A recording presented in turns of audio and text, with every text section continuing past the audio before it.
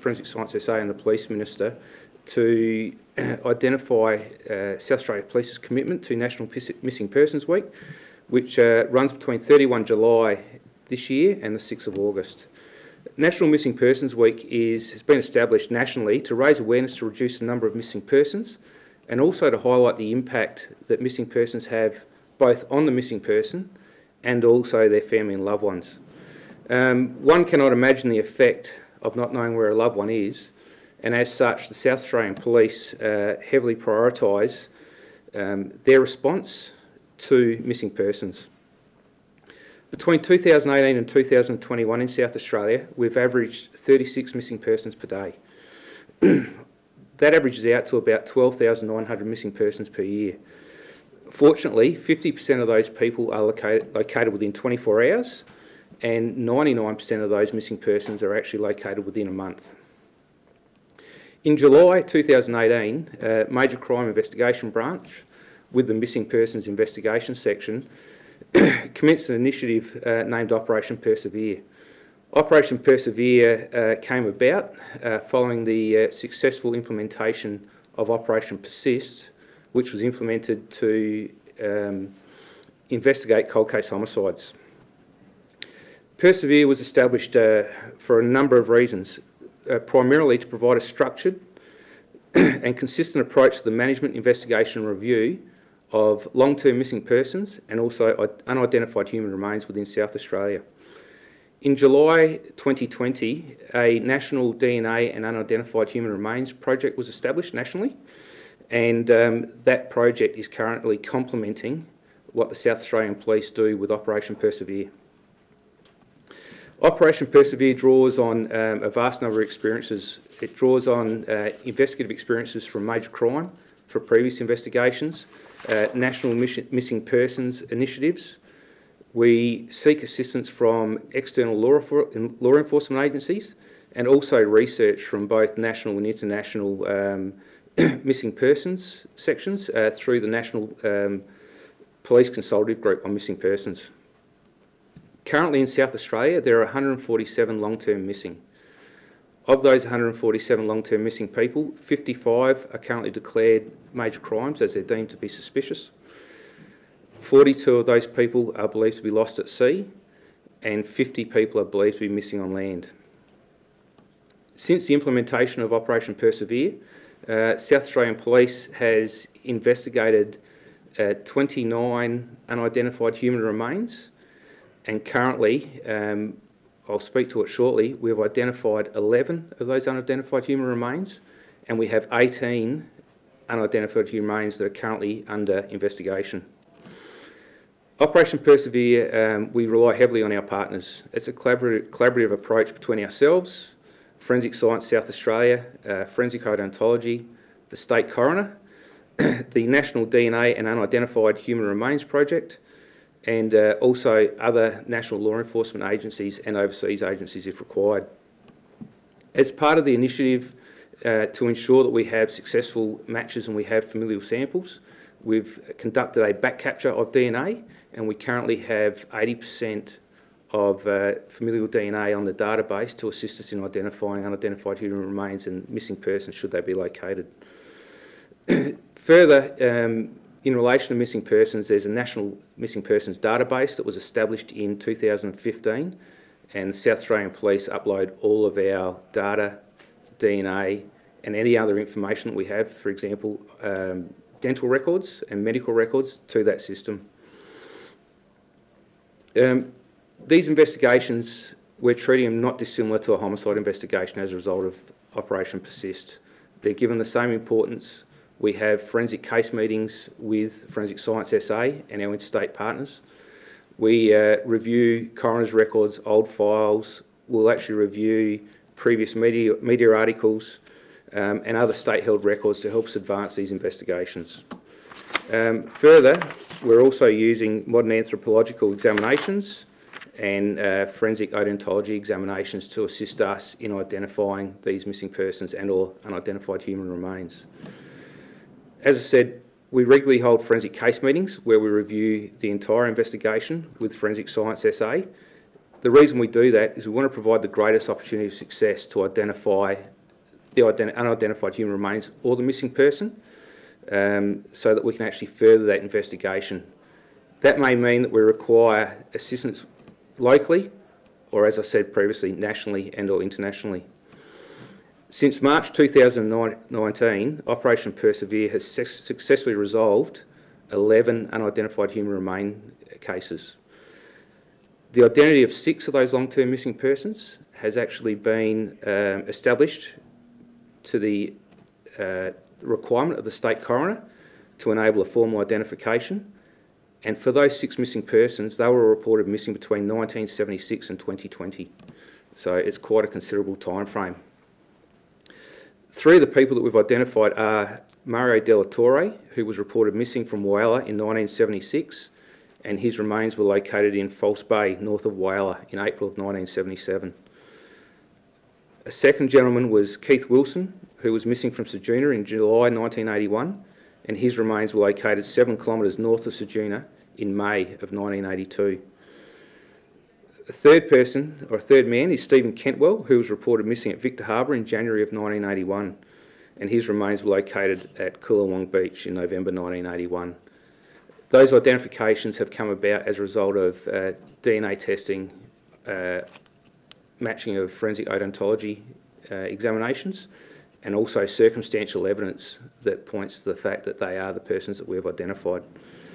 We've also identified 4 unidentified human remains as being of Aboriginal ancestry, and through the Aboriginal community, those remains have been returned for repatriation. We've also identified that 1 set of unidentified remains was actually that of an animal, so we're able to discount those.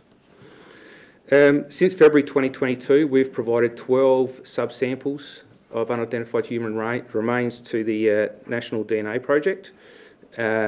We intend on delivering further samples next week.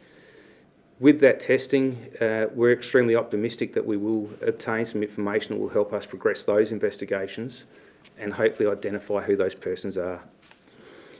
There's a significant need for us to identify unidentified human remains. Firstly, we need to identify what further avenues investigations there are, and also to provide families with answers as to why their loved ones have disappeared. And probably importantly, once we do identify those people, is to afford the deceased a dignified burial with their family. Often there's an innocent explanation as to why people go missing, and there's many reasons why people may go missing or may choose to go missing. Where we have unidentified human remains, it's essential that we do identify those people so that we can actually assess whether their disappearance is in fact suspicious or whether it isn't. If the death is identified as suspicious, we'll then declare it as a major crime or be investigated as a murder. What I'd like to say is that South Australia Police will continue to pursue all avenues of inquiries which are available in relation to investigating missing persons and unidentified human remains. With the unidentified human remains, no matter the age or the date of the human remains and or the missing person, how long they've been missing, families and loved ones shouldn't give up hope that we can't actually progress those investigations. Further, with advancements in technology and other forensic practices, there will be opportunities that will present as time goes by. Specifically today, we're seeking information in relation to all unidentified human remains and missing persons, but in particular, we have 4 sets of unidentified human remains where we have information that may allow the public to assist us with their identification. One is a man aged about 50 years, located at Kings Beach, west of Victor Harbour in 1964. Another is a middle-aged or older man who was located near the Playford Highway, west of the airport on Kangaroo Island in 1983. The human remains of a young adult located at Woolwash Bay near Port Macdonald in 2004. In particular, that person had had surgery to an upper arm and they actually have a surgical plate in that arm. And a man aged between 25 to 50 years who was located near Mount Lofty in 2010. That gentleman's had restorative dental work, which we believed was conducted in either Japan or China, and we also believe that that gentleman is of Asian descent. We're also seeking information specifically into 2 missing persons. One of those is Gregory John Michael Christensen, who at the time of going missing was aged 41 years. Gregory used the surname also of the family name of Paps. He arrived at Port Germain by bus on the 6th of January 2003. He stayed at a hostel for several days, and then on the 7th of January he was last seen in Port Germain when he said he was going to go for a walk on the beach. He left his possessions at the hostel, and on the 9th of January he was reported missing, and he hasn't been seen since. We've had age progression images created of Gregory, and they are of him, how we believe he would appear at the time of his disappearance, and also how he would appear today if he was aged 63. The second missing person is Gintautas Paul Stimsbury's, who was 35 years at the time he went missing. He was commonly known as Paul, although he would go by Gintautas as well. He was reported missing on the 8th of August 1992 after he left his home address at Gawler River. He did not take any possessions with him on that day, and nor has he contacted any family or friends since that time. This year marks the 30th year of his disappearance, and we're seeking information into his disappearance and whether anyone in the community can assist us with that. I'll now hand over to Forensic Science South Australia Director Linzi Wilson. Hello, thank you.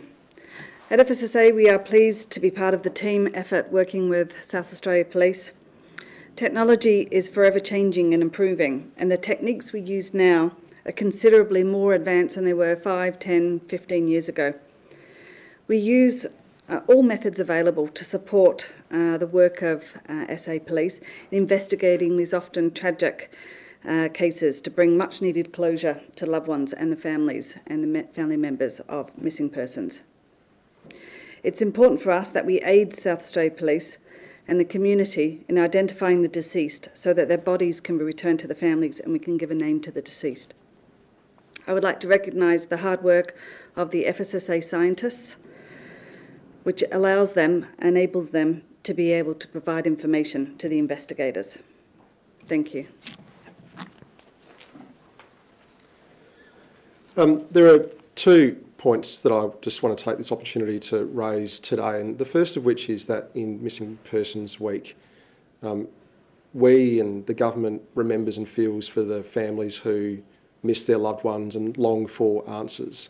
This is a difficult week. In fact, every day that these families are seeking answers is a difficult day. But my message is to families who long for answers is do not lose hope. Do not lose hope, because I can tell you and give you assurance that the resources of the extraordinary people at South Australia Police, at forensic and science organisations, both here in South Australia and right across the country, are devoting significant efforts and expertise to you and your family's answers. I want to thank police and I want to thank scientific experts who dedicate themselves professionally to finding answers, to looking for clues and answers in often very difficult circumstances. And as we've heard today, whether it's a matter from 30 years ago or whether it's a matter from 1 year ago, the efforts of South Australia Police are dedicated to this cause. And this week, my thoughts are with the families searching for answers for their loved ones who are missing. Great. A lot to unpack there, but I'll start with Greg. Yes. You showed us some images of how he could look now. Do you believe that he's still alive? With all missing persons, it's really extremely difficult to establish if that is the case. As I said earlier, there are many reasons why people may go missing, and it's really difficult if we don't have the community support or we don't have other people that may now associate with people or mix with these people to assist us. It's often a very, very difficult answer to give. So I honestly don't know. And you said that you'll be sending, you did 12 tests in February 2022. Since February 22, we've sent 12 samples of unidentified human remains interstate. What has that found so far? Anything? No, so with that testing, it's quite complex, and if there's any specific questions, I'll hand over to Linzi, but we're waiting now on results as to how we can progress those investigations. And so next week you're sending more away? Sending a further sample, which will be 13, correct. Can you elaborate on any of those No. samples? How important are some of these sort of characteristics you've identified here with these 4 profiles that you've given us today? How important and vital is that information for someone to perhaps come forward? Yeah, with any missing person investigation, no matter how insignificant someone may think the information is that they hold, it's really important that they actually provide that to the police. Without that information, it may be one piece that we're missing that can actually assist us to progress that investigation. So, for example, the remains that have the medical plate, someone may know that they have a relative who had had some form of surgery back around that time or prior to the time that we located the remains, and that's significant because that will then allow us to actually ascertain or conduct further testing to see if we can identify who that person is. And these are very specific characteristics, aren't they? What's another example? For example, the gentleman that was found at Mount Lofty. So with all these investigations, we do have to think very broadly. We've made inquiries with odontologists. We've identified that the nature of the work that has been done is most likely in Japan and or China, and testing has suggested that that person may also be of Asian descent. So once again, if a loved one or someone knows someone that's had dental work conducted overseas and they have gone missing, if they can come forward, any little bit of information may assist us in progressing these investigations. And just to confirm, this is new and vital information in these cases? Correct. When we talk about Mario, Keith and Stephen, was that recently that you've been able to connect the dots? Yeah, that has been recently. So within the last couple of months? No, in the last 18 months. As with all these investigations, as I said, we can obtain DNA evidence or dental records, but circumstantially we still often have to show that that is the person to ensure that the coroner has sufficient evidence to actually form the opinion that that is the person we've identified. And last week there were some remains found down near Williamstown. Yes. Do you have any updates on that? Currently we're still waiting on the identification of that person, and we're hoping that we'll have that identification completed in coming days or early next week. And this might be a question for forensics, but can you talk us through the process of once you do find those remains, the endpoint to how they could be identified? From a forensic perspective, if the bodies or the human remains is in sufficient condition to conduct a post-mortem, then we'll do that, and a pathologist specialising in that area will undertake that examination. If the remains are skeletal, then we have an expert anthropologist who can examine the bones and identify things such as human, possibly the sex of the individual, height, perhaps some ancestry information, injuries, those sorts of things, and we can put that information together. The pathologist similarly could do very similar work, cause of death, and give that sort of metadata information about the bodies. From there, we could do a DNA analysis, and so we can analyse, and that can give us more information about an individual. We can potentially search the National DNA Database to see if we could establish a link to an individual, or perhaps we could put it on the National Missing Persons Database and do a familial link to potentially identify a relative. From there, we can use more specialised techniques, such as markers that indicate ancestry or geographic origin of the individual. And from there you go into highly specialised techniques that are sort of more suitable in very specific cases. So essentially we can go through various processes to apply forensic disciplines. If there is something with the body, such as a paper or a document, we could do document analysis on it. We can also look at things that are in clothing, such as potentially trace elements, fibres, paint, those sorts of things. So we take these deceased, and we put everything at our disposal in all of our forensic techniques to do whatever we can to identify the individual. And generally, is there a timeline on that? Is it weeks, months, or does it depend what sort of... How long an identification takes is entirely dependent on the deceased person, in the sense of the information that is available. We can start off with things that are sort of more quicker, if you like, in terms of identification process. But if the individual isn't on the database, then we don't have a sample to match. And so you need to go through the process. So it can be highly complex and it can take quite a long time. And you're almost waiting for a family member to think that that person might be their loved one and submit a sample for testing. That's why it's really important for families that if they have a missing person, that they do contact their police and submit a DNA sample for comparison. Brett, was there any suggestion in these 4 profiles? I'm assuming it seems that it's natural causes and that's our place suggesting any of those 4? Yeah, no, with all unidentified human remains, it's very, very difficult to say what has occurred to them. That's why it's paramount that we actually can identify who these people are. Once we know who the person is, that can actually assist us to identify whether the circumstances of their disappearance are suspicious. Without that, it's very, very difficult. And that's why, as I said, a number of these unidentified remains date back to 1948.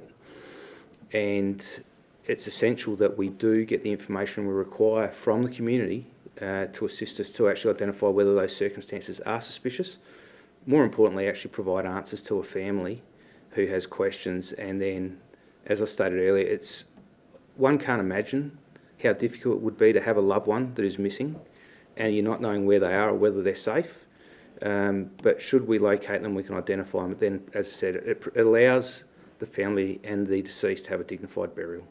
With the Mount Lofty remains, have you been in contact with Japanese or Chinese police just to check if that person may be? Yeah, we've done a lot of work, both nationally and internationally, to ascertain who these people are.